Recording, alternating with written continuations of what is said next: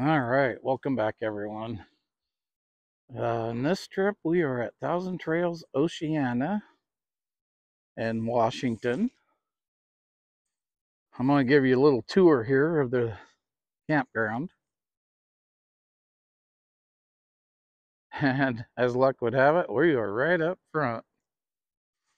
So, actually, all this grassy area right here is pretty much ours because our site is right here.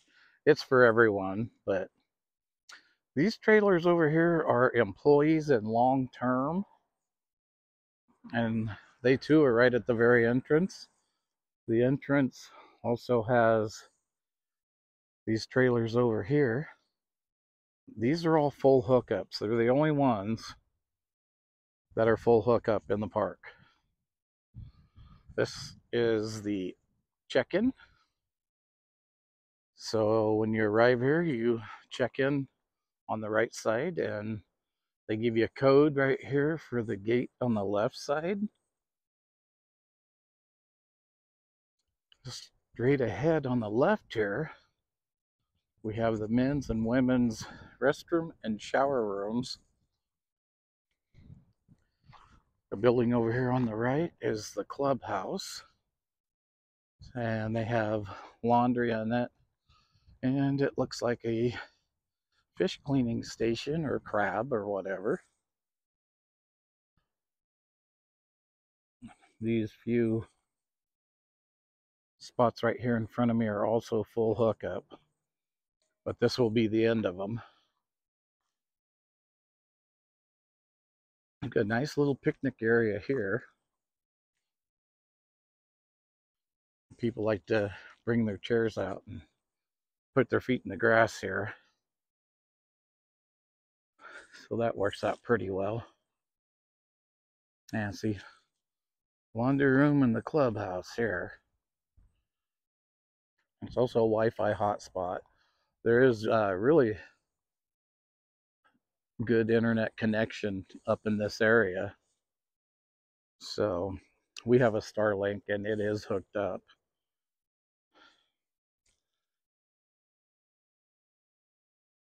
And we haven't had any internet issues. It's a little spotty here and there, but for the most part, it's worked really well.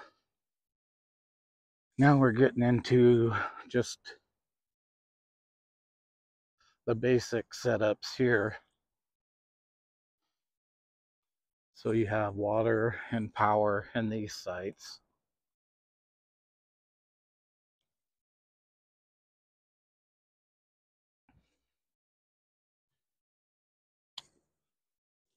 There's people constantly coming and going. It's between 12 and 1 o'clock right now, and that's 12 o'clock is checkout time.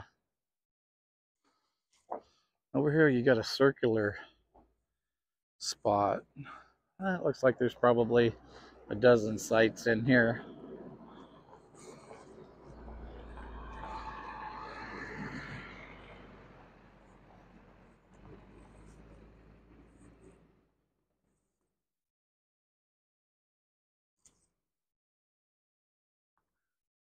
Some more picnic tables over here.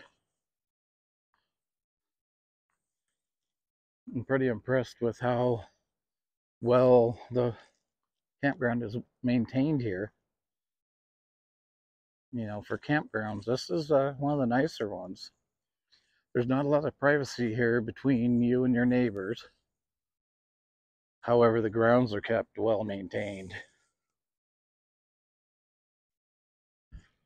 And here we're going to cross the bridge to the back half.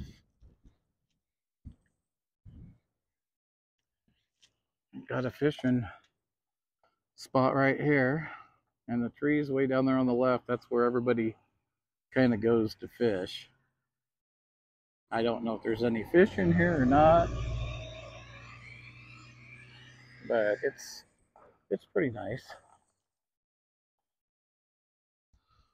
To the north, I've never seen anybody doing anything, or sorry, to the south here, I've seen nobody doing anything here. But again, it's really pretty. There are a lot of dogs in this campground. and it's very dog friendly. A lot of cool dogs. Now that we're across the bridge here, there's a horseshoe pit right here. It's like there's two pits, and again, they look well maintained. There is one-way travel where the campsites actually are. We're going to go the right way on this.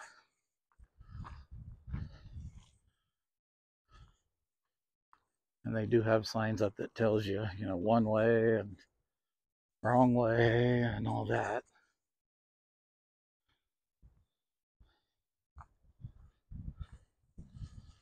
There is quite a few sites open today. These usually will fill up by around 5 o'clock, but all afternoon there'll be RVs coming in and out, and mostly in. The ones that have left should have been out, you know, an hour ago. So here in the back half is the restrooms and the showers for this section. There's a little playground up ahead. There's a big open field that we're coming up to here. There's also a volleyball net back here. So this is one of their little ATVs that they do the maintenance with.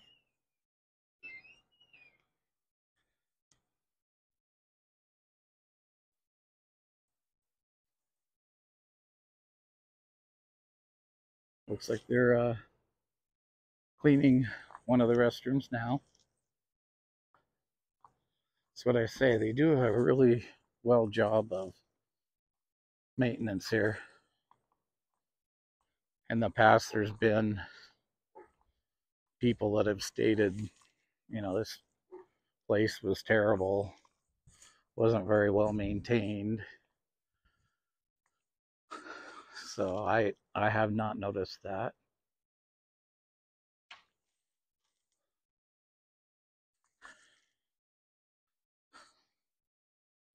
Hi.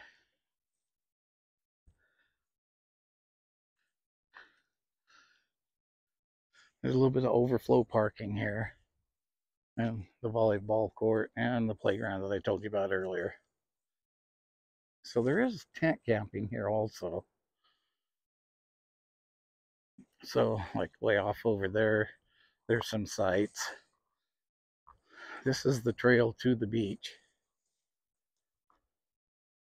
There's actually a tent spot, hard to see with the sun glare, but over there.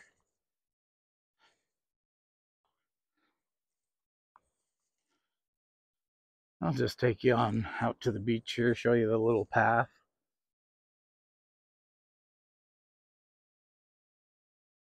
Another tent site here.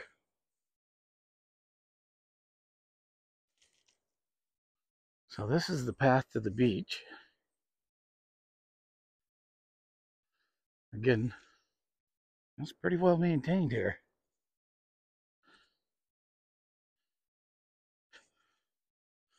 This time of year, there was actually a burning ban. We're in the middle of September, and back around the 4th, they had some kids out here playing with fireworks, and unfortunately, they started a fire. It looked like it might have been about a 1/4 acre in size, but it was here in the sand dunes. So this is a pretty nice walk. I mean, you look, it's all brushy. It's quiet. I don't know if you can hear it yet, but the ocean is roaring out there today.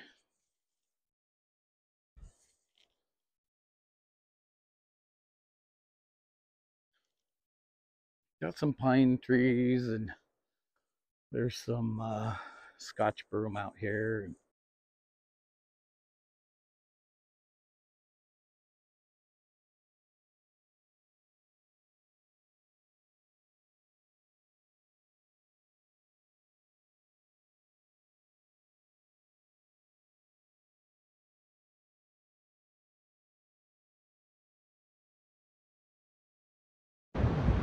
So we're at the Thousand Trails Oceana this week, and I just took a walk down to the beach here this morning to walk the dog, and it's a big, beautiful beach down here. It's practically deserted, so I can let the dog off leash, which is really kind of cool.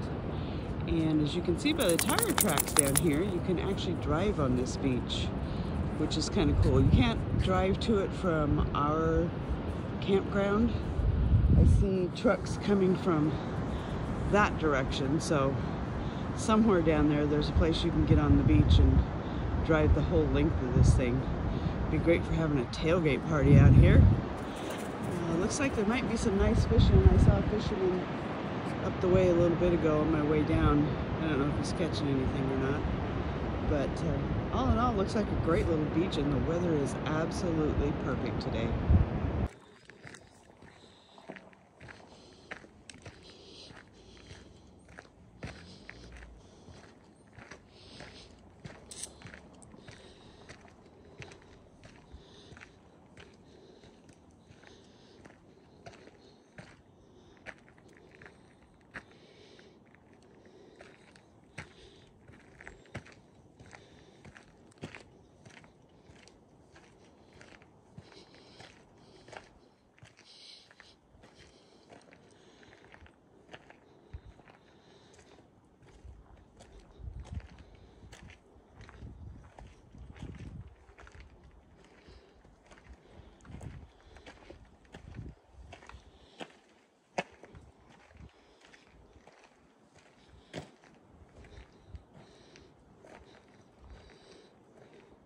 Looks like something you'd see in a Harry Potter movie.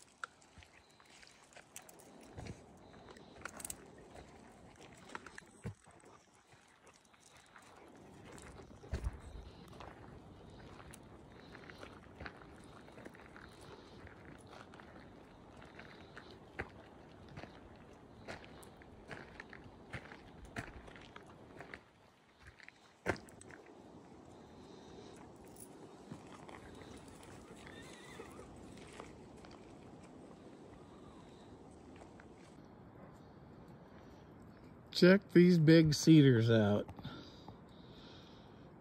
They named this road Big Cedar Road. And I'm telling you, there's some huge cedars.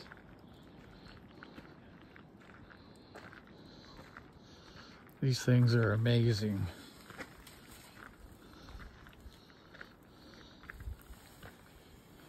Whoa, look at that. We're up in the Olympic Peninsula.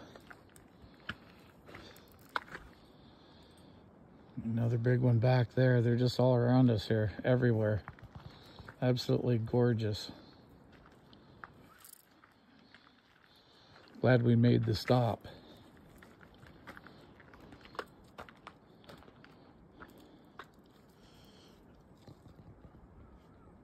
None of them are real tall. The tops are all out of them. All right, that's it for now.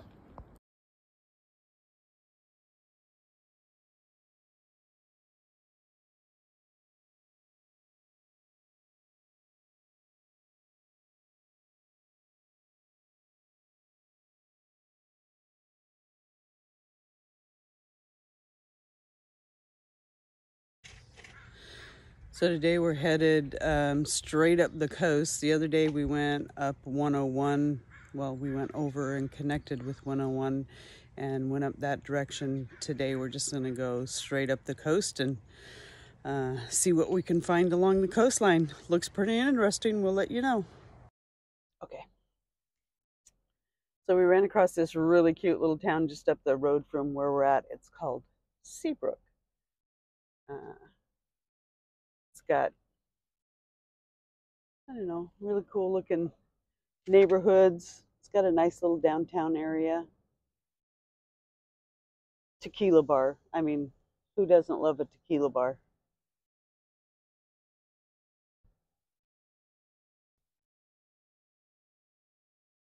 Unfortunately, we seem to be here on a day where most of the businesses don't look like they're open. I don't know, maybe it's their winter season already or something. I don't know. It's a Wednesday, so I would think that people would be open.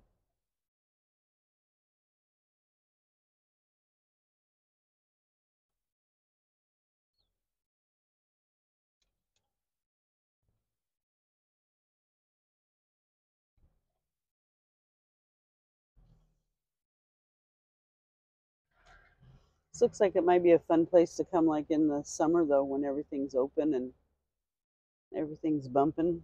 Got some good shopping down here. Nice dining. Does creep me out just a little bit that all the houses seem to look the same, kind of like Stepford.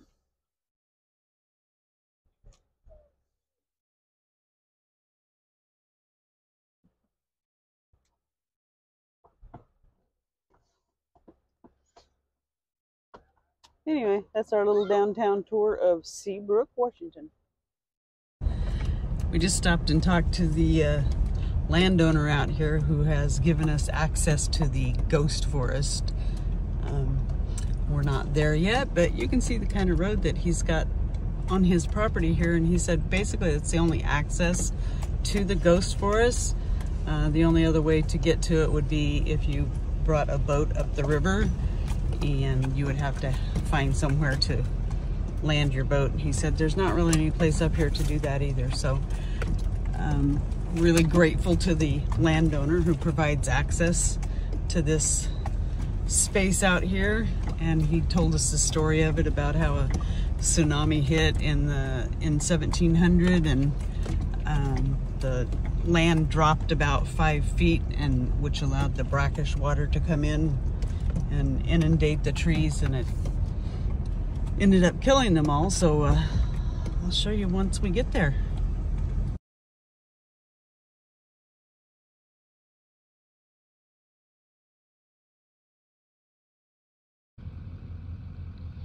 All right, so we made it to the ghost forest here, and evidently there was an earthquake and it dropped all this ground 5 feet, and that allowed the water to come in, or a tsunami, and it killed this whole forest in here, and this is all that remains.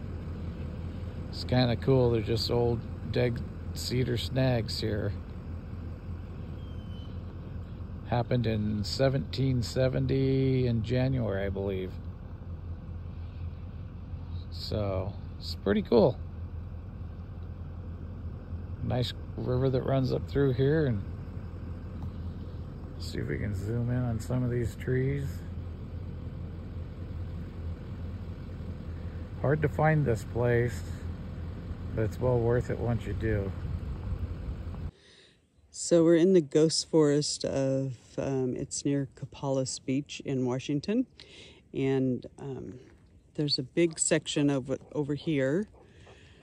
And then they have a nice little picnic table and grill area set up here. And then we stopped here because we saw this other little section over here, which is a lot closer to where we are. But there's this huge tree stump out here, and it looks like it's if you just look at it, it looks like it's got, you know, new growth coming off of it. But that puppy's been dead for over 300 years, so I don't think it's got new growth coming off of it, but it kind of looks like it. But 300 years later, and this is just now having life come back to it. So that salt water really did a number on this. So here's some more of the ghost forest here. A little smaller stand of trees. And then I found this cool little trail we're gonna walk out. It's just like a spot with a bunch of trees growing on it. And there's a lot of tree roots. So I'm gonna try and do this without falling down and killing myself. This is a pretty cool little area out here. As you can tell, it's rough. Bad camera work right now. But yeah, this is another view of that ghost forest over here. It's pretty cool. I don't know how far this trail goes, but we're gonna continue for a little bit here.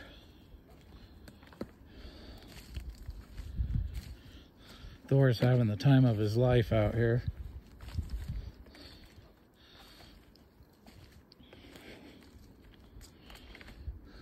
All right, I'll catch you in a little bit. These guys are pretty serious around here. You definitely want to watch out for these warning signs.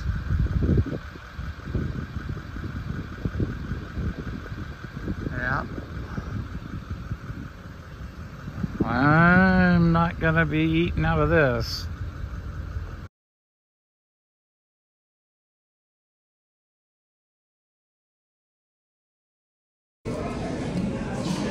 Where are we?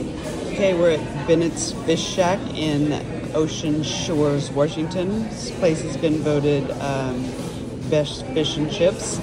I'll let you know here in a little bit. I ordered the halibut fish and chips, and it looks absolutely delicious. But we'll see how it turns out. Okay, well, I have to say that was some of the best halibut fish and chips I've ever had.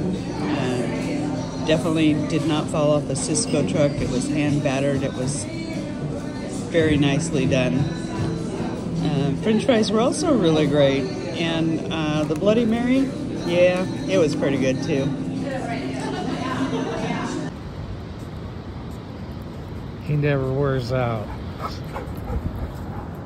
Okay, let's go. He loves being at the beach. Loves putting his foot on the ball so he can't get it. Come on.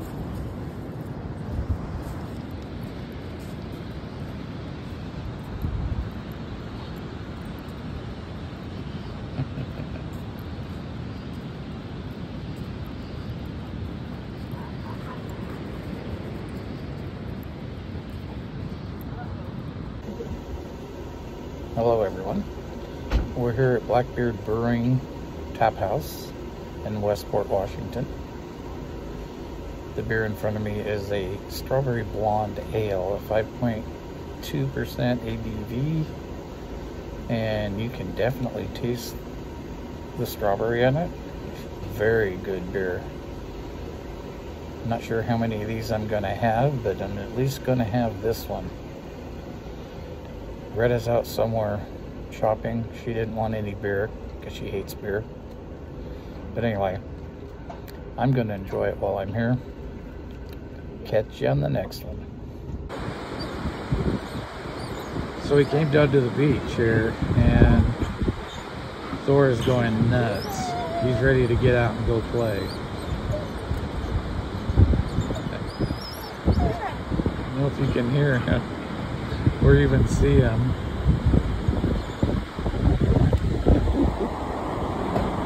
He's crazy. Well, we made it back home. I hope you guys enjoyed the trip as much as we did. We saw a lot more than you did. Should have went with us. Anyway, back to reality now. We got yard work, and when you're gone, you always got to catch up on everything, mow the lawn and all that. But it was a good trip. We're gonna be taking another big one here in a couple of weeks, so you'll get to see some of that. Yeah, join us in Isla Mujeres off of the coast of Cancun. We'll be doing some beaching. Yeah, can't wait. Anyway, That's it. Till next time. And remember, when you're retired, it's always 5 o'clock.